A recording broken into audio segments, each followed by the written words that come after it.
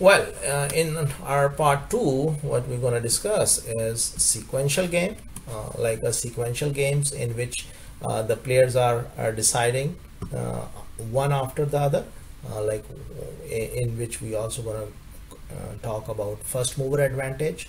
Then we have to talk about threats, commitments, and credibilities. Like in the real market, the firms use different types of techniques or strategies in order to create threat for their competitors, commitments, and we also see that these threats and commitments, how credible these are.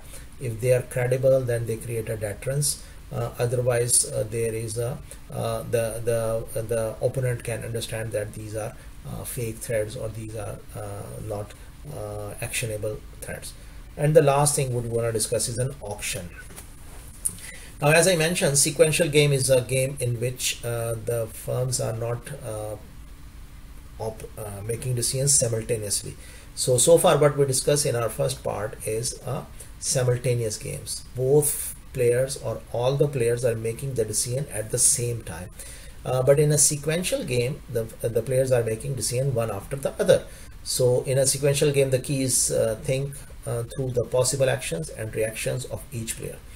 Suppose that both firms in ignorance of each other's intention must announce their decision independently and simultaneously. In that case, both will probably introduce the sweet cereal and both will lose money. In a sequential game, firm 1 introduces a new cereal and the firm 2 introduces the one. And sequential games are normally represented by a tree graph or a extensive form of game, not in a matrix shape. Because by this way it is easy that first who is playing, the first player is a firm 1 and the second player is a firm 2. And so extensive form of a game, representation of a possible moves in game in the form of a decision tree. Productive choice game in an extensive form. So when we have to find out the equilibrium in this case, what we have to do, we have to roll back or we have to go backward. So if the firm 2 wants to decide which option they're going to decide, because the 20 is the payoff, so we can cut it. And at this node, if the firm 2 has to decide, they're going to scroll this. So now the firm 1 has to decide. So one firm has to decide definitely this option. So the equilibrium, although these outcomes can be deduced from the payoff matrix, sequential games are sometimes easier to visualize if we represent the possible moves in the form of decision tree. To find the solution to extensive games, work backward from the end. So as I roll back or a backward induction model, solution we can find it in a extensive game or in a tree shaped games, what is called backward induction or a rollback model method to find out the equilibrium. Now here we see that when there is a sequential game, so definitely the firm who is deciding first has a options available, more options available, but they have to consider, while if I make this decision, what is the action of the other one. However, they have a first mover advantage, and here we are saying advantage of moving first, or we can call it as a first mover advantage. We will use the example in which two duopolists face the market demand curve P is equal to 30 minus Q. That's a demand curve. So there are three firms and they can set the price equal to 7.5, 10 or 15. So if you see here, if both firms move simultaneously, the only solution to this game is that the both produce 10 and earn 100. So if they move simultaneously, then the outcome of this game is that both gonna produce 10 units.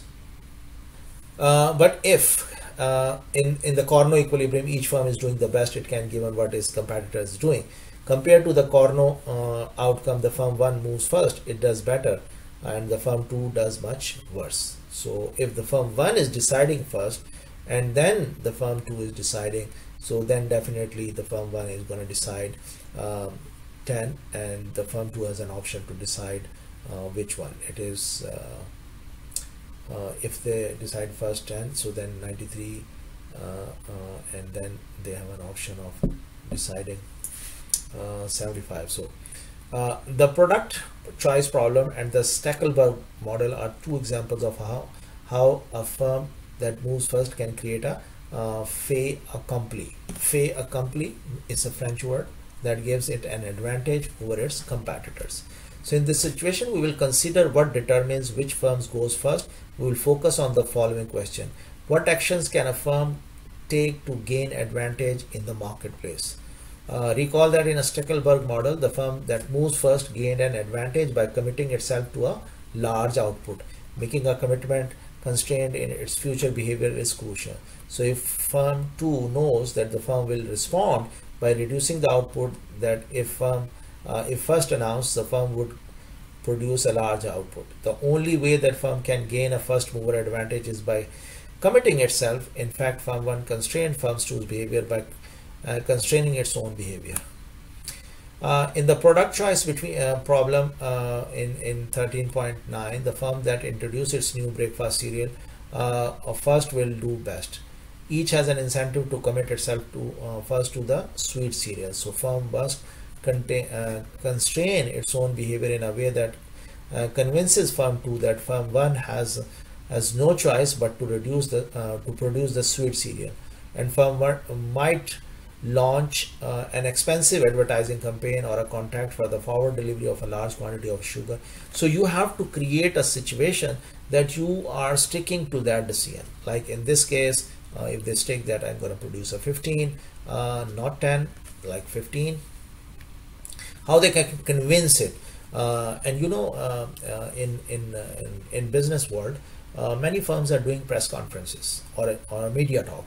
Why they are doing a media talk? No one is interested. A common person is not interested to know what raw material or what machinery or what technology they are going to buy to produce the goods. So the main objective or the main idea behind expressing in the media that what we are going to do is to give an information to your competitors that I am committed to do this. By this way, you show your commitment and force the other firms to adopt what you are looking for. So like in this case, you see here crispy, and so firm 1 can convince the firm 2 how that firm 1 is going to produce sweet. And the examples are there. So they announce, they advertise, they announce, they buy a large quantity of sugar. So by this way, they convince a credible convention. In the product choice problem table, the firm that introduced its new breakfast cereal will do it best, and we see that how they can convince it. If it is an empty threat or a fake threat, then it's not going to work. So we'll use the same example in which two duopolists face the market demand curve, like P is equal to 30 minus Q. And there are two options or two strategies available: high price, low price. As long as firm 1 charges a high price for its computers, both firms can make a good deal of money. Firm 1 would prefer the outcome in the upper left corner of a matrix, like 180. For firm 2, however, charging a low price is clearly a dominant strategy. Thus, the outcomes in the upper right corner will prevail, no matter what the firm set its price first. Can firm 1 induce firm to charge a high price by threatening to charge a low price if the firm 2 change to a low price? No. Whatever the firm 2 does, firm 1 will much worse off if it is a charge a low price. As a result, its threats is not credible threat. Commitment and credibility. So there is a game between two firms, those who are producing small engines or big engines. So how we can, here we have a sequential in which a race car is the leader. Race car will do best by deciding to produce small cars. It knows that in response to his decision, far out will produce small engines, most of which race cars will then buy. Can far out induce a race car to produce big cars instead of small ones? Suppose far out threaten to produce big engines. If race car believe far out's threat, it would produce a big cars.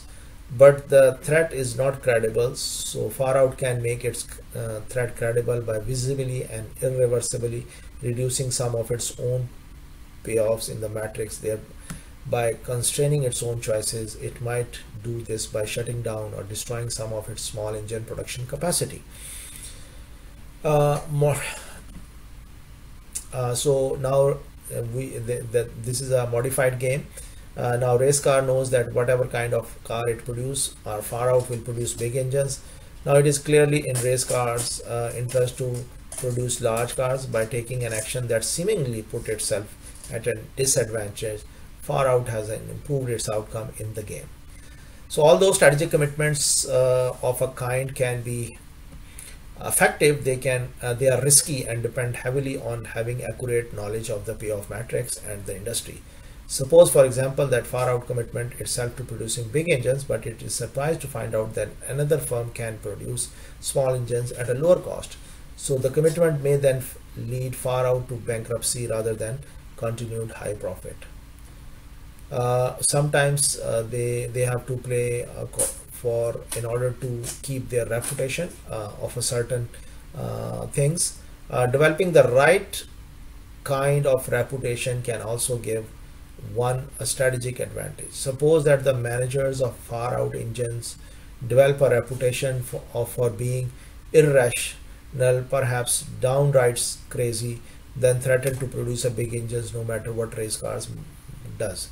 So sometimes you create a reputation of this, that he is a very unpredictable person. So in that case, people are taking a safe or a max min strategy, not to very aggressive strategy. In gaming situation, the party that is known or thought to be a little crazy can have a significant advantage. Developing a reputation can be an especially important strategy in repeated games. A firm might find it advantageous to behave irrationally for several plays of the game.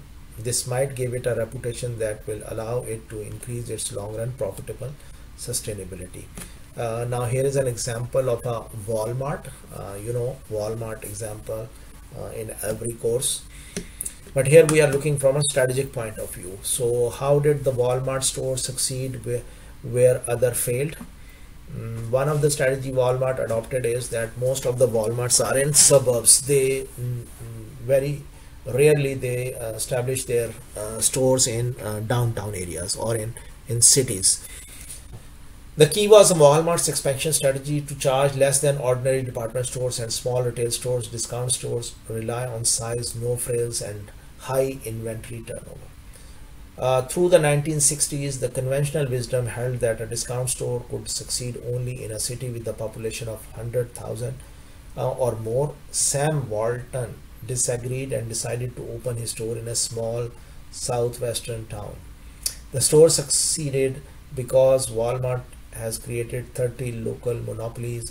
Discount stores that had opened in large towns and cities were competing with other discount stores, which drove down prices and profit margins. These small towns, however, had a room for only one discount store operation. So there are a lot of small towns in the United States, so the issue became who would get to each town first. So Walmart now found itself in a preemption game of the sort illustrated by the payoff matrix. So they created in a way enter, don't enter, so new firms are not entering in there.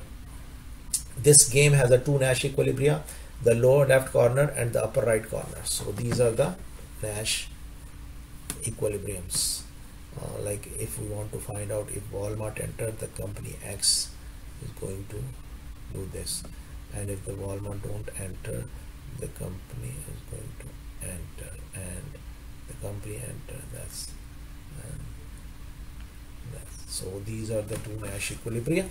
The trick therefore is to preempt, to set up stores in small towns quickly before company X can do so. By 1986 it had 1,900 stores in operation and was earning an annual profit of 450 million.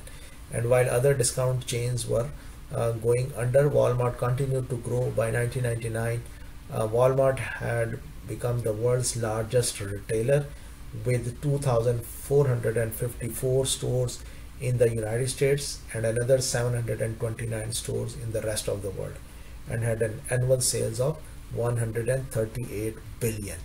In recent years, the Walmart has continued to preempt other retailers by opening discount and grocery stores, Walmart super centers all over the world. So there is a possibility that you can create an entry deterrence, like the firms, no new firms enter, in a price war type of situation. So to deter, the incumbent firm must convince any potential competitors that enter will be unprofitable. So if firm X thinks that you will be accommodating and maintaining a high price after it has entered, it will find it profitable to enter and will do so. Suppose you threaten to expand output and wage a price war in order to keep the X out. If X threaten the threat seriously, it will not enter the market because it can expect to lose 10 million. The threat, however, is not credible, as once an entry has occurred, it will be in the best interest to accommodate and maintain a high price. Firm's X rational move is to enter the market, and the outcome will be upper left corner of the matrix. So if you make an irrevocable commitment to invest in additional capacity, your threat to engage in competitive warfare is completely credible. With the additional capacity, you will do better in a competitive warfare than you would be maintaining a high price. So meanwhile, having a deterred entry, you can maintain a high price and earn a profit of 150 million. So if the games were to be indefinitely repeated, then the incumbent might have a rational incentive to engage in warfare whenever entry actually occurs. Why? Because short-term losses from warfare might be outweighed by the long-term gains from preventing event. Finally, by fostering an image of irrational and belligerence, an incumbent firm might convince potential entrants that the risk of warfare is too high. So what we discuss in this whole is that how you can create a strategy that the market is working like a oligopoly, and not new firms enter. So if you create a credible threat or a deterrence, then the new firm will not enter. So you can create this by making a reputation of irrational behavior or aggressive behavior. So by this way, there are different ways, or you can show. So strategic trade policy and international competition. Given the virtues of free trade, how can government intervention in an international market ever be warranted? In certain situations, a country can benefit by adopting policies that give its domestic industries a competitive advantage. By granting subsidies or tax breaks, the government can encourage domestic firms to expand faster than they would otherwise. This might prevent firms in other countries from entering the world market, so that the domestic industry can enjoy high prices and greater sales. Such a policy worked by a credible threat to potential entrants. Large domestic firms taking advantage of scale economies would be able to satisfy world demand at a low price. If other firms entered, price would be driven below the point at which they could make a profit. So here is an example of an entry deterrence by Boeing and Airbus. So suppose that Boeing and Airbus, a European consortium that includes France, Germany, and Britain and Spain. This is a Airbus, and Boeing is an American firm, and each considering developing a new aircraft. The ultimate payoff to each firm depends in part on what the other firms does. Suppose it is only economical for one firm to produce the new craft. So we see here produce, not don't produce. So if Boeing has a head start in the development process, the outcome of the game is upper right hand corner of the payoff matrix, like this. Boeing is going to be category, and the European government, of course, would prefer the Airbus produce the new aircraft. If the European government commit to subsidy this 20 to the Airbus, if it produce the plane regardless of what Boeing does, the payoff matrix is going to be changed like this. So Boeing knows that even if it commits to producing, Airbus will produce as well, and the Boeing will lose money. So thus the Boeing decide not to produce, and the outcome will be the one in the left hand corner, this one. So a subsidy of 20 then changed the outcome from one of which Airbus does not produce and earn 0 to one in which it does produce and earn 120. So of this 100 is a transfer of profit from United States to Europe. From the European point of view, subsidizing Airbus yield a high return. European governments did commit to subsidize Airbus, and during the 1980s, Airbus successfully introduced several new airplanes. As the commercial air travel grew, it becomes clear that both companies could profitably develop and sell new airplanes. Nevertheless, Boeing's market share would have been much larger without the European subsidies to the Airbus. Industry is transforming.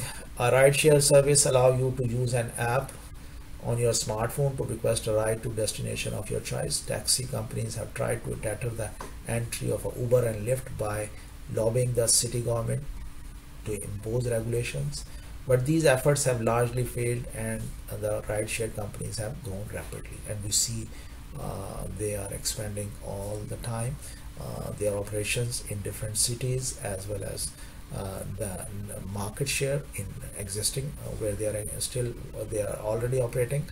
Rideshare services, however, are subject to strong network externalities. You are more likely to choose the service that has the most drivers. Likewise, if you are a driver, you would probably want to have as many customers as possible, which means working with the service that has the most customers.